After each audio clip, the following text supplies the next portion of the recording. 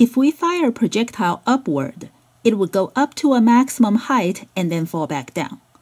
And the faster the initial speed, the higher the projectile would go before falling back down. And if we fire a projectile with enough speed, it can actually go up to infinite height, keep going up and never come back.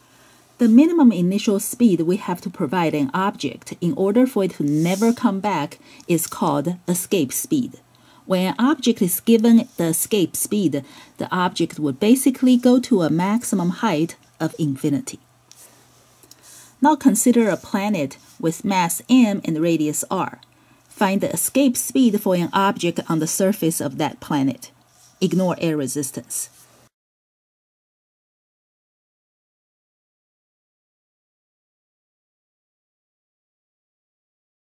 It is basically a maximum height problem, so we can use conservation of energy. Because we ignore air resistance, that means that the total mechanical energy is the same at the beginning and the end. At the beginning, the object is on the surface of the planet, and it has a speed that is the escape speed. So it has 1/2 mv squared. On the surface of the planet, it has a gravitational potential energy that is the negative g(m)m over r. The r would be the big R, the radius of the planet. And then at the maximum height, the speed will be 0, so the kinetic energy is 0.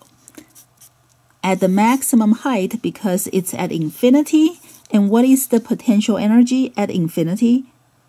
If that is the equation we use for gravitational potential energy, when r approaches to infinity, the potential energy would be 0. So the total mechanical energy is 0, and then we can solve for the escape speed. So we have 1/2 mv squared, and then I can move this one over. I get g(m)m over r.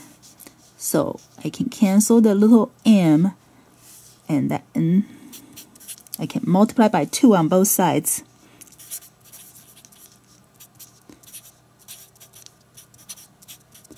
And then take the square root. So that's the escape speed. If this planet is the Earth, we would get 11,200 meters per second escape speed. Notice that the little m canceled. So the escape speed does not depend on the mass of the object. It only depends on the mass of the planet and the distance to the center of the planet. Because lighter gas molecules such as hydrogen and helium have higher average speed at a given temperature, most of the hydrogen and helium gas has a chance to escape the Earth. The Moon has an even smaller escape speed, so it does not retain an atmosphere at all, while Jupiter has a higher escape speed, so there is plenty of hydrogen gas in its atmosphere. For an extremely massive collapsed star with very large m and very small r, it is possible for the escape speed to be so high that it is more than the speed of light c 3 × 10⁸ meters per second. This means even light cannot escape. Therefore, it appears black, and that is why we call it a black hole.